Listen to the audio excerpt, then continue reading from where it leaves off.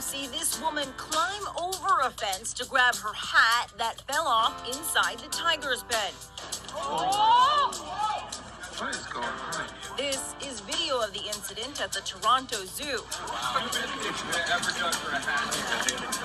When she climbs back over to a safe area, the tiger, who's kept in a second fence, stays close to all the visitors to check them out. The woman then gets into an argument with a man who watched the whole thing go down. You're a moron. You're a moron. And you're a moron. And you taught these children that you're a moron. Another woman tries to break it up. The zoo says it's now investigating what happened, and the woman, who hasn't been ID'd yet, could face charges. Talk about an uproar. For Inside Edition.